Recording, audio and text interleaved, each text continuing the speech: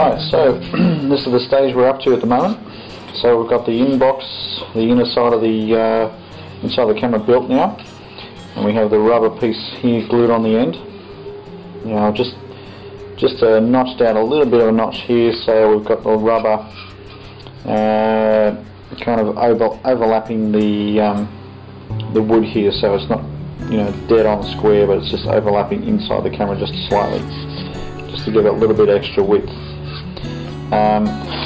So as you saw in the video, I've routed these two sections out here, and this will fit on top of the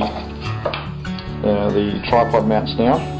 I've put these into the wood flush to the bottom, and then put some glue underneath here just to make sure they're not going to move around anywhere. They're actually hammered in, so you'll find that you'll have spikes on these things to hammer into the wood. So we're up to this stage where we need to now glue in this piece into the body of the camera. That's basically where we're up to, and we're just about to glue that in. We've got the rubber sitting on top of the cartridge there, and hopefully we'll have a look a little bit later on, see if there's any light leaks. Hopefully not. We have a look through the light here, and that looks pretty good. So we're going to glue that in, and then we're going to start the next tier on top of this camera now.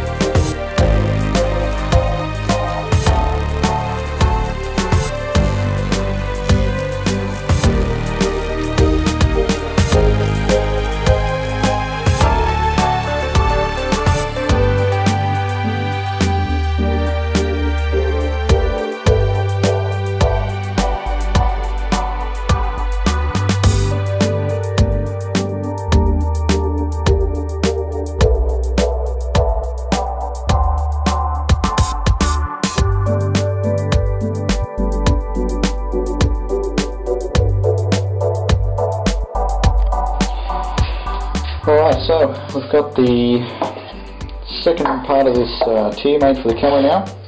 So we've got this box made up, all solid, all dried up, and this is going to be inserted into the top part of this camera and glued in.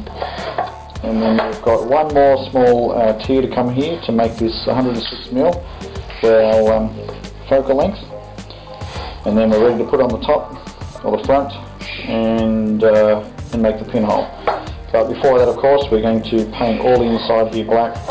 This stops any reflections coming inside the camera, and we're going to sand down the outside, give that a nice stain and polish, and a few other finishing touches. But inside we'll just paint all that black before we put the front on.